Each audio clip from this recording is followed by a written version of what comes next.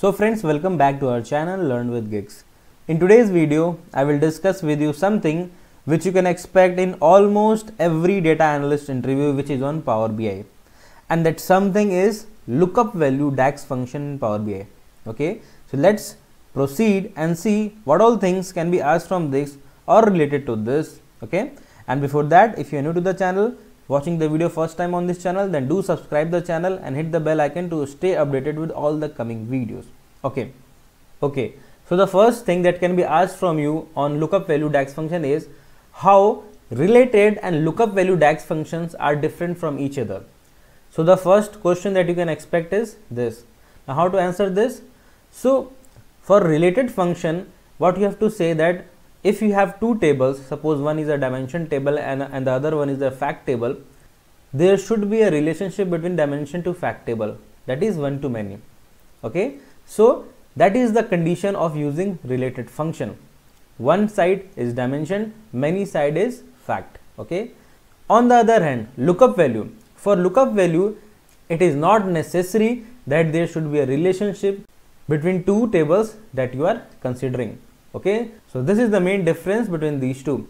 Now the next thing that can be asked to you is the practical usage of lookup function. Okay, so what scenario can be asked to you? I will discuss with you one scenario which can be easily asked, or this type of scenario or something related to this can be easily asked in your data analyst Power BI interviews. Okay, so what is that scenario? So as you can see on the screen, I have two tables here. Okay, one is the discount table and the other one is the product table. If I will show you the data view, so in the product table I have three columns: product name, launch date and the current price. In the product name I have iPhone 11, 12, 13 and 14. There is their corresponding launch date and their current price as of now. Okay, so this is my product table, and in the discount table we have a product name and the discount percentage that is there currently on those product items. Okay, so what you have observed here, we have a column called product name common to both the tables. In product also we have a product name and in discount also we have a product name. So keep this point in your mind. Okay, so these are the two tables. So what interview will say that you have two tables, something like this, product and discount. Okay, they are not connected to each other, right? See, there is no relationship between these two. Okay, now in the product table,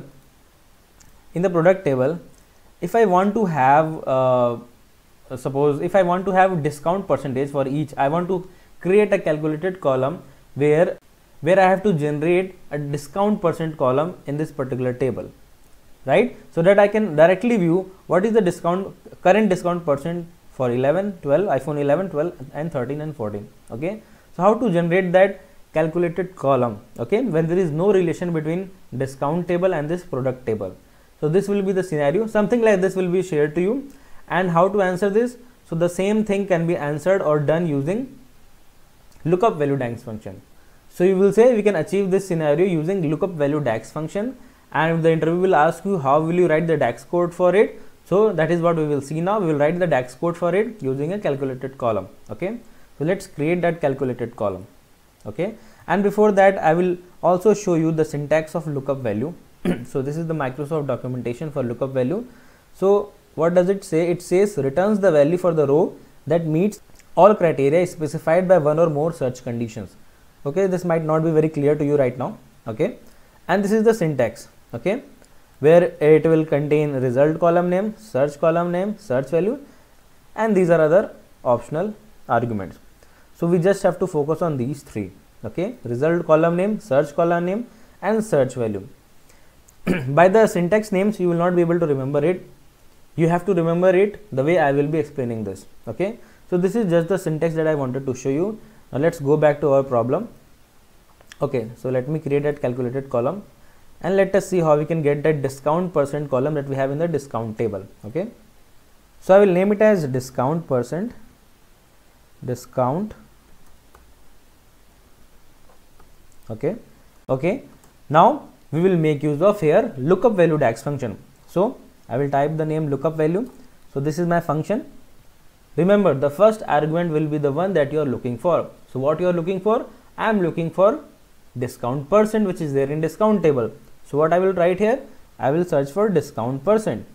So this is my discount percent column that is there. So this will be my first argument, the one which we are looking for. Okay, and lookup value is something that is related to VLOOKUP in Excel. So if you are familiar with VLOOKUP, then lookup value will be very much clear to you.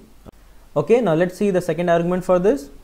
So my second argument will be the common column with which we can connect these two tables which are not connected directly, right? There is no relation between these two. So we have to connect them virtually. And how we can connect them virtually? Using the common column name. And what is that common column name? That is the product name. So I will go for product name here. Okay, so this is my second argument, and the product name is there in the product table also, right? So I will search for product name again. Okay, so product name. Okay, so this is my product name. Okay, I will close the bracket here. Okay, so what we have done here, first argument is the one which we are looking for. The second argument and the third argument will be the ones through which we can connect those two tables like the common column. Okay, so in this way you can remember this lookup value. Okay, you don't have to mug up that the ones which are written here, right? So result column name, search column name, search value. You will be very much confused with these names. So this is how you can remember this lookup value DAX function. And now let's see what does the result comes out to be. So as you can see here, we have got that discount percent column 20, 15, 10, 5. Let's verify it in the discount table. So for iPhone 11 it is 20, 15, 10, 5. So the same thing we are getting in the product table, 10, 20, 15, 10, 5. So this is how we can generate a calculated column even when we don't have a relation between two tables, and this can be achieved using lookup value DAX function. Okay, so I hope you are clear with the explanation and you will be able to answer it if you will be asked in your Power BI interviews. Okay, so do share the videos to all your friends and colleagues whoever are in need of this, and stay tuned for the upcoming videos. Thank you.